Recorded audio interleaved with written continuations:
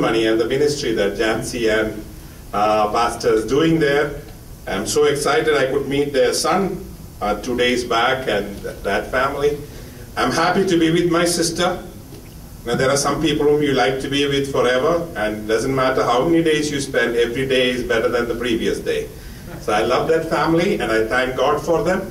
And I love the family of OCT, Osag Christian Tabernacle. Because God has a plan in your life. We heard something this morning that God has for you this morning. We think why things are not happening. I have been praying, fasting, and I have been waiting for the Lord, and things are going the same. No, things are not going to be the same.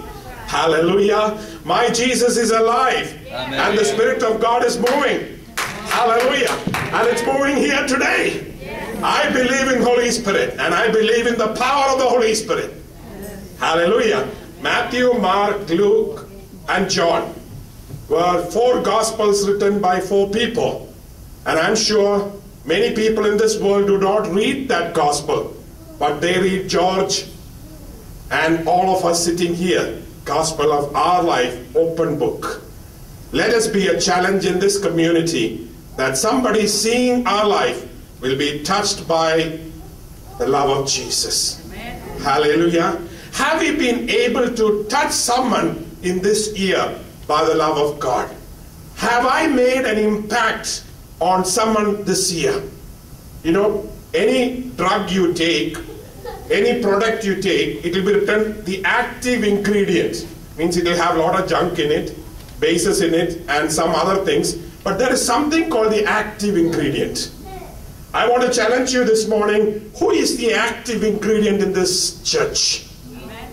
Hallelujah. We don't want 100% inactive ingredients, because then the church will be useless. We want the church to have at least 10% active ingredients. That's enough. Hallelujah. The rest 90% will be changed by this 10%. Amen. God is looking for that today. And let me tell you, the book Acts of the Apostles is not actually the Acts of the Apostles. It is the Acts of the Holy Spirit. Amen. And we want to have a new book written in Osaks, West Plains, called the Acts of the Holy Spirit. Are you ready for that this morning? Amen. That's what we were listening all this while. Why things are not happening to me? Why things are not happening around? It's because you and I are not allowing the act of the Holy Spirit. Amen. Are we ready this morning for that? A fresh anointing. Something new which you have never seen. Don't frame God and put it in a fixed manner. Be ready to receive something which you have never seen before. I am ready for that this morning. Hallelujah. Shall we look into some verses? You know, when the angel appeared to Mary and said that you are going to have a child. And she said that is something impossible because I have never seen a man.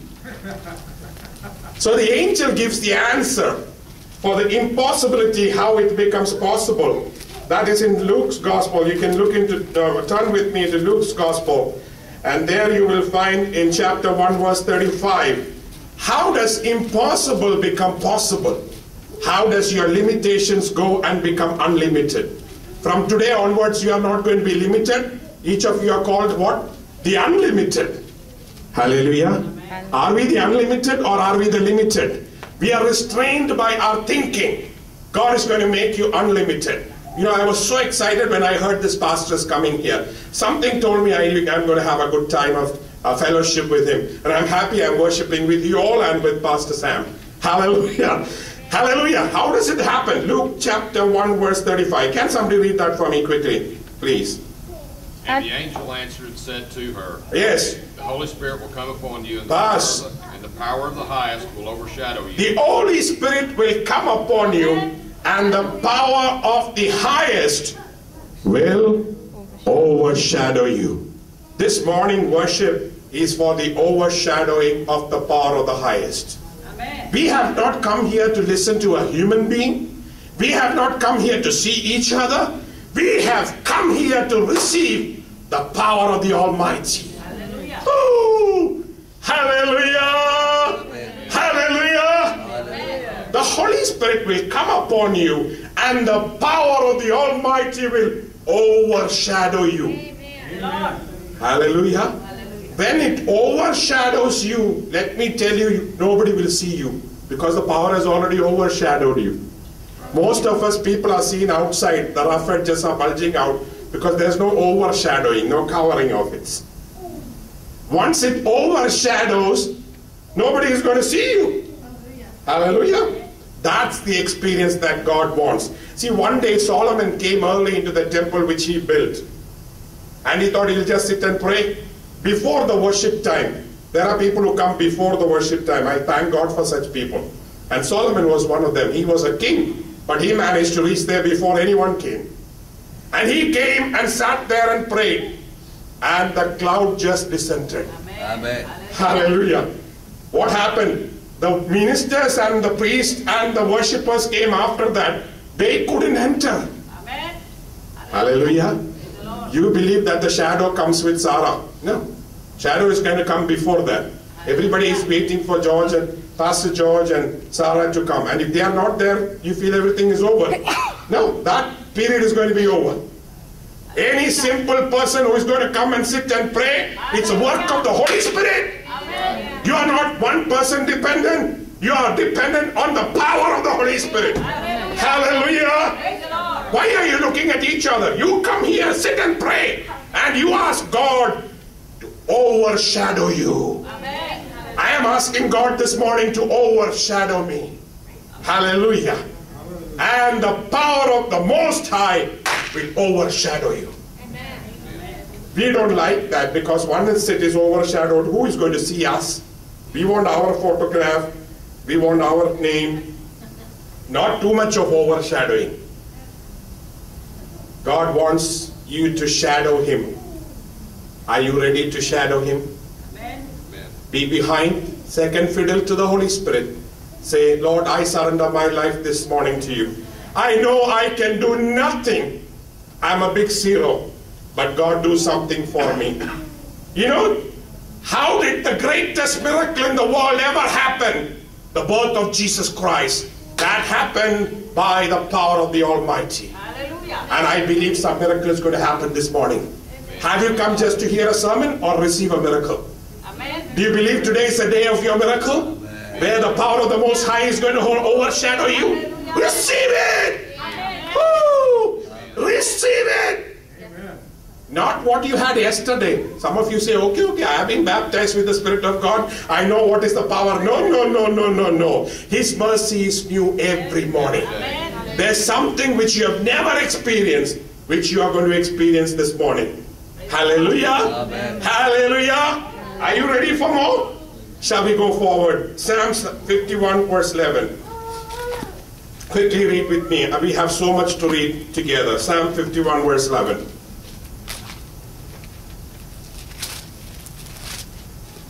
Hallelujah. Do not cast me away from your presence. Do not cast me away from your presence. And do not take your Holy Spirit from me. This is a beautiful prayer the psalmist is making. Two things. Lord, I want to remain in your shadow. Don't cast me away from your presence. This is not Sunday morning meeting, but every day of your life. Why do you need Holy Spirit? To give a sermon? No. You need Holy Spirit to drive your car properly. You need Holy Spirit how to speak to your children properly. You need Holy Spirit to even cook in the kitchen properly. If you start cooking with the Spirit of God in you, diseases will be less. Medicines will be less. Every time operating in the Spirit, walking in the Spirit, thinking in the Spirit, always moving into the supernatural and remaining there. Don't come down. Don't allow yourself to come down to the natural. Remain in the supernatural. It's not easy. Somehow we come down immediately. Some of the people are so carnal that they want to remain in the natural. But God wants to take this church to the next level, from the natural to the supernatural, where things happen automatically. In the supernatural, you are the light of the world. You travel immediately. I know that I am going to be in the cabinet of Christ, and one morning He will say, we are all meeting today. From miles together, the ministers will come immediately. And when Jesus will stand there and say, wow, I have something special this morning to talk to you, and we listen to it, and he will say, let's go, and he's on the chariot and he's flying, and I'm flying with him. Hallelujah! I am in the supernatural. You are still in the natural. Hallelujah! Glory to God. Hallelujah! Hallelujah! Jesus is alive. I am serving the Almighty God. Hallelujah. Two prayers that you need to pray with me this morning. Don't take your presence from me. And take not the Holy Spirit from me. Lord, give me more this morning. I want to be drunk in the Spirit. All I need is your Spirit. The same Spirit which came on the church of Antioch. In Acts chapter 11, he's going to come on the church of Osaka. Amen. As we just heard, we need only a few grams to make this whole nation alive. He is looking for that active ingredient this morning. Who is here ready to receive that power? I don't think you have understood all what I am talking. Hallelujah. I don't know how to express. I'll put it in easier terms. Can you catch the great waterfall we have in Canada? What is that called? Niagara. So that means you know Niagara. Can you catch Niagara in a glass? Now you understood? The Holy Spirit, you want to have it in yourself. Don't be with a glass. Expand yourself to the extent that you can contain the power of the resurrection this morning, that you are going to be transformed from the natural to the supernatural, that God is going to use you in a manner that you have never seen before. Say, I am ready, Lord. Don't get discouraged with small things that happen. And don't be satisfied with small victories that He has given you. He has more for you. Hallelujah. Let's go forward. Isaiah 63 verse 11. Isaiah 63 verse 11.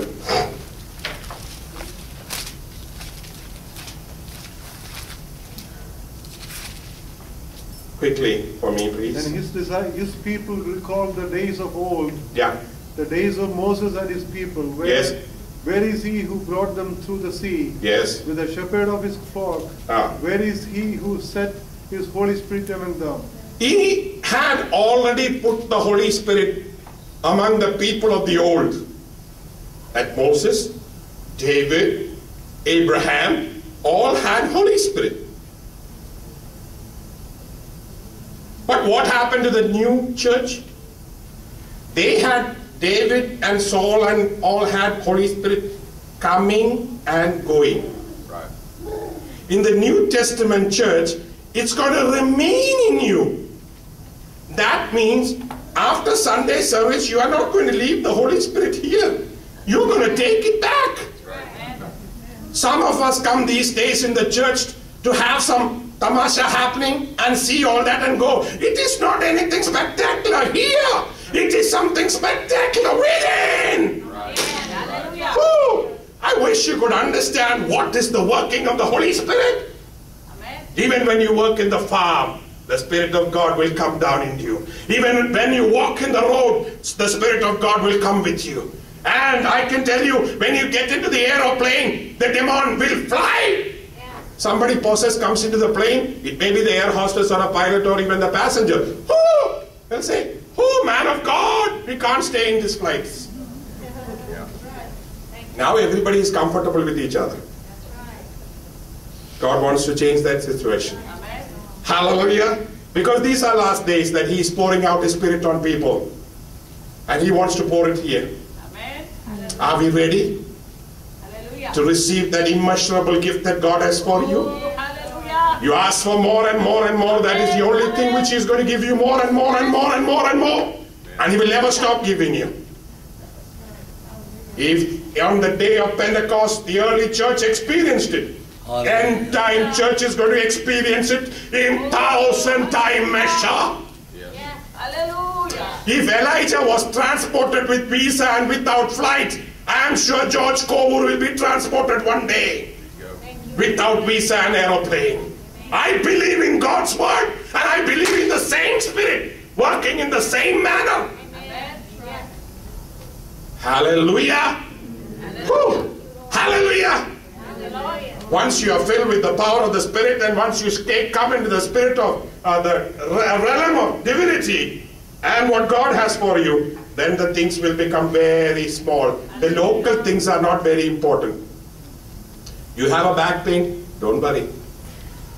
You have a neck pain, you are not afraid. Your child is not having some problem, you're not worried, because you know the God who created heaven and earth. These small things are not going to disturb your mind. Now Satan is putting small issues and trying to trouble you and take away your joy, your peace, and you're always thinking why this is happening, one after the other. But God is going to make you go over it. Hallelujah. Amen. There was a point when Peter was under the wave, when the storm was standing above him. Few seconds later, when the power of God fell on him, and in faith, he started standing on the waves. God wants you not to be under the wave, but riding over the wave. Amen. Spiritual surfers, spiritual people who are going to walk over the storm. And no situation can ever drown you, because He will lift the standard of the Spirit that is working in your life. Amen. Hallelujah. Amen. Hallelujah. Amen. After hearing this, I know that you are ready to realize how God is going to put that in you this morning. The Spirit of God. That is all I need. We sang this morning, more than the breath I take, more than the next heartbeat. Amen. Spirit, I need you more than that. Amen. I want to give you a test. Can you hold your breath and sit for 2 minutes? No. If you cannot live without the Spirit of God. You cannot live without the experience of the Holy Spirit. We are not talking theology. We are talking the work of the Holy Spirit. Amen. The era of theology is over. The end times, it is the ministry by fire. Amen. Yes. Hallelujah. Hallelujah. Amen. Are you ready for that this morning? Amen. God is challenging some of you to be an active ingredient in this place. Hallelujah. Matthew chapter 1 verse 18. Matthew chapter 1 verse 18. We read how Jesus was born. You know, many Christians have the mistake that Jesus came 2,000 years back and He was not existing before. He existed even before.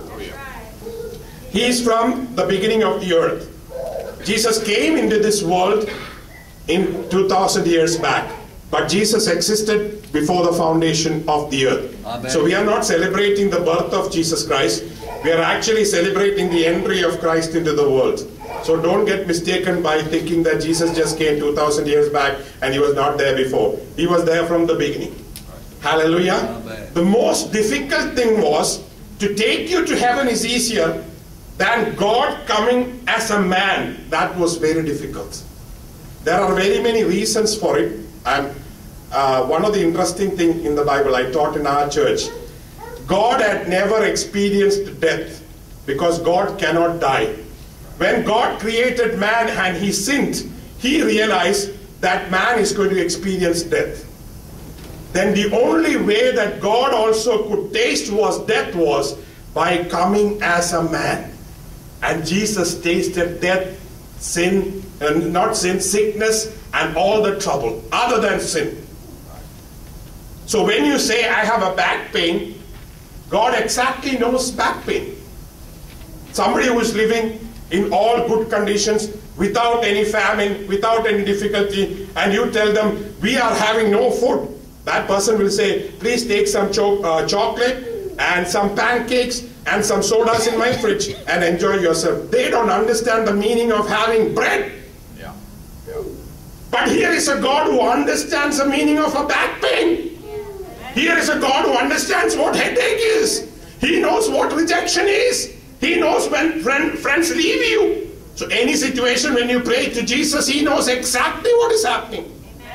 Amen. Hallelujah. He has tasted sickness. He has tasted pain. He tasted suffering. and he tasted death.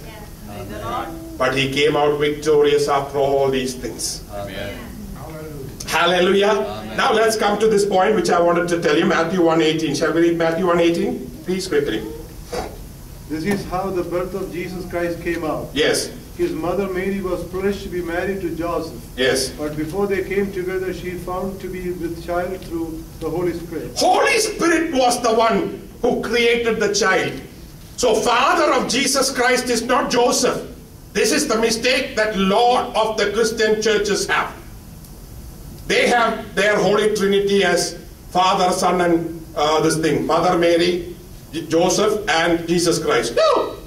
The Holy Trinity is the Holy Spirit, Father, and the Son, Jesus Christ. So Father of Jesus is what?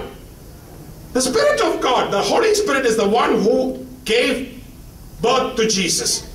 Now, you will not understand these techniques. It's very difficult. I will make it very easy for you. See, that means the blood of Jesus is not AB positive, not O positive. If that was the thing, the sacrifice on the cross would have been a human sacrifice. And the blood would have been a human blood. See, my son's blood or my daughter's blood is a mixture of me and my wife. Praise the Lord. So it is the Holy Spirit that made Jesus in the womb of Mary. Then initially when I had the revelation, I thought Holy Spirit came and picked up one of Mary's egg and impregnated it and then made Jesus. That was my early thought. But God revealed to me about a couple of years back, no. When artificial, what do you call? No. When Surrogacy. Surrogacy started happening, where already formed ovum was started placed in the womb, then I realized that Mary had only rendered her womb, had no role in that whole creation.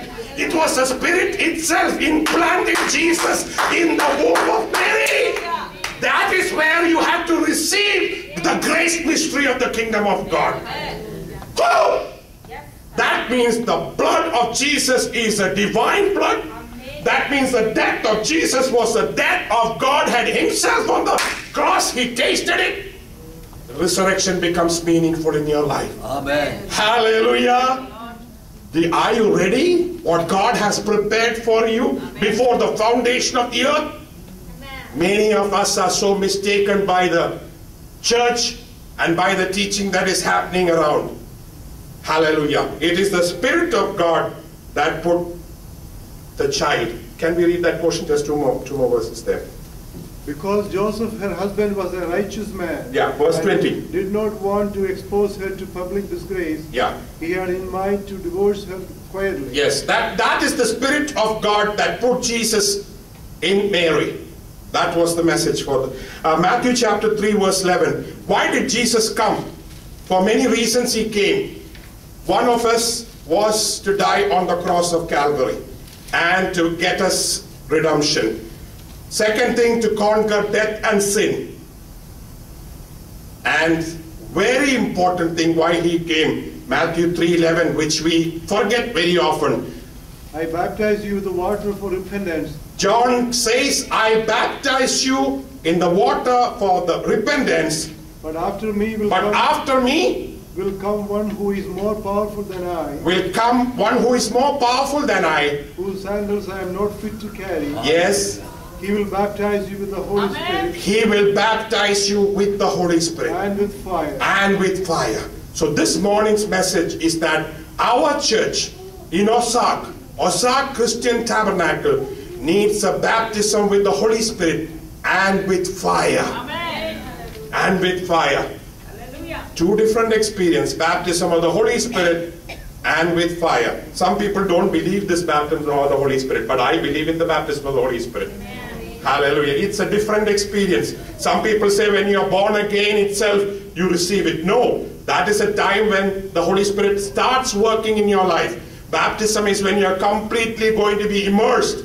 where the overshadowing of the Almighty will come over you. From then on, you will not be the old Sam. You will not be the old Matthew. You will not be the old John or Mary or anyone else, Deborah. You will be a new person because you will be working under the anointing and the overshadowing of the Almighty God.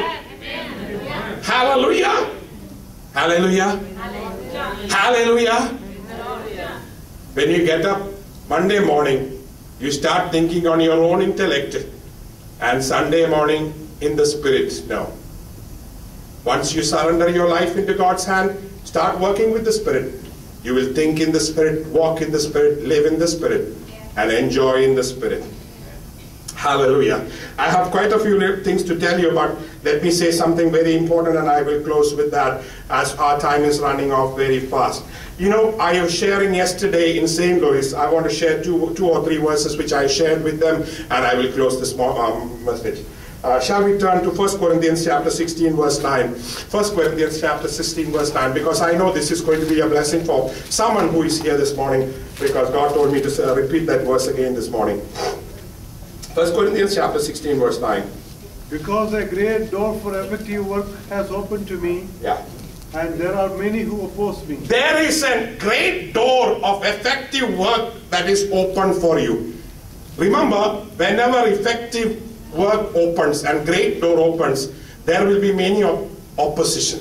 Whether it be in Chicago, whether it be in Dallas. When effective work happens with a great door that God has opened, there will be a multitude that will be against it. Hallelujah. But the great and effective door God has opened for you.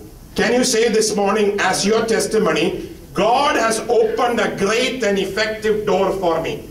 Amen. Hallelujah. Amen. Hallelujah. Amen. You may have a door open somewhere. See, that door is open somewhere. It doesn't have any meaning unless and until I use that exit. It becomes very meaningful when there is fire here. And then that door is very effective. When God starts moving you to certain things, then the doors are very effective. Otherwise, if you're sitting in the room, the doors are useless. That is why some of you have doors already, but they are useless. Praise the Lord. God has opened many doors for people sitting here for ministry, for growing, for empowering. They have attended yearly conferences here. They have heard many speakers from different parts of the world. But it has not become effective because they are still sitting in the room. Unless you start using the door, it doesn't become effective. No, I don't think you've understood. Because that kind of praise the Lord is not effect for this understanding. I will tell you very easily. Even if you have $100 in your pocket, it is not effective unless it comes out of your purse and start moving.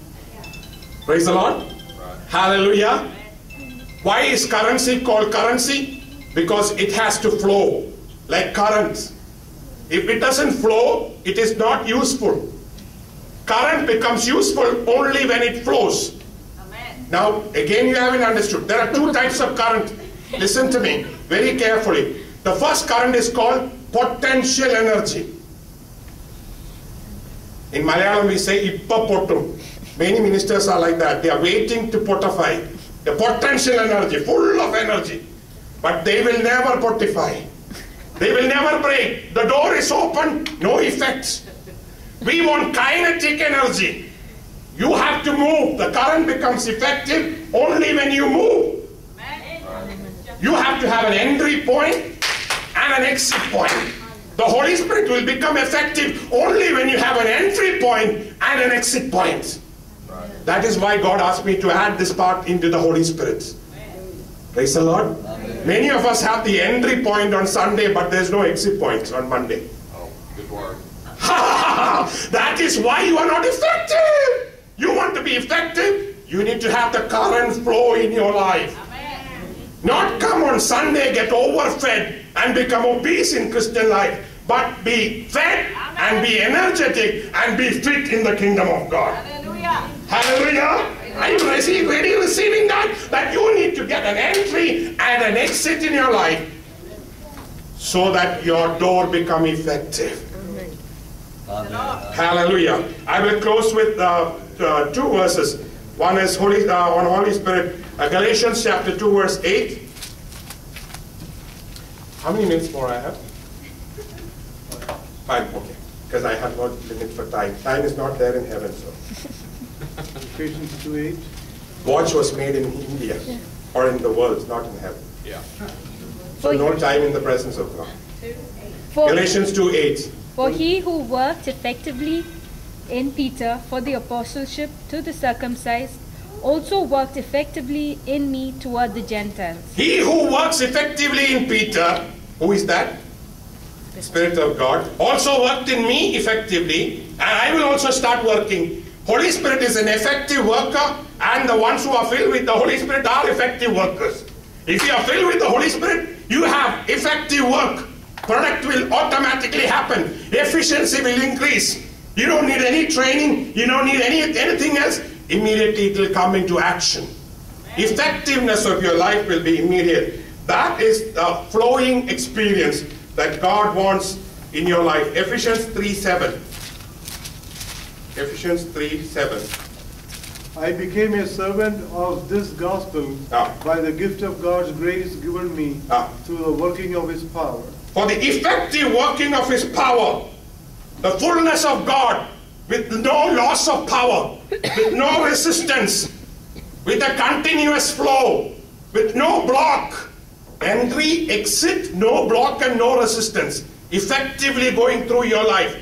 Then God will use you by the full power that God wants you.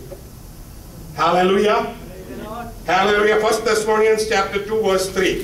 1 Thessalonians chapter 2 verse 3. Hallelujah. 1 Thessalonians chapter 2 verse 3.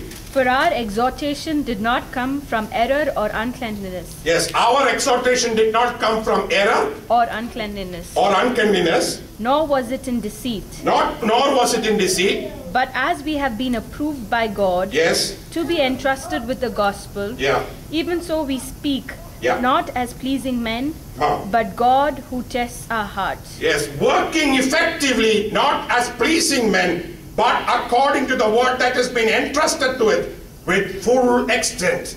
The church is not to please anyone. Sunday morning is not to please anyone. It is to work the effective work that God has given you. You are not going to live a life to please people, but please God by allowing the Spirit of God to work in you. And the effectiveness starts in one thing. That's where we all begin. And that's where we miss. And that is told in James. The effectiveness starts with your prayer life. James chapter 5 verse 16. Many people are not effective because they are not on their knees. Once you increase your prayer life, you are going to be more effective. That is where you receive power and go out every morning. James chapter 5 verse 16. Confess your faults one to another, pray one for another, Yeah. that you may be healed. Effectual, fervent prayer. Effectual, fervent prayer. What brings healing?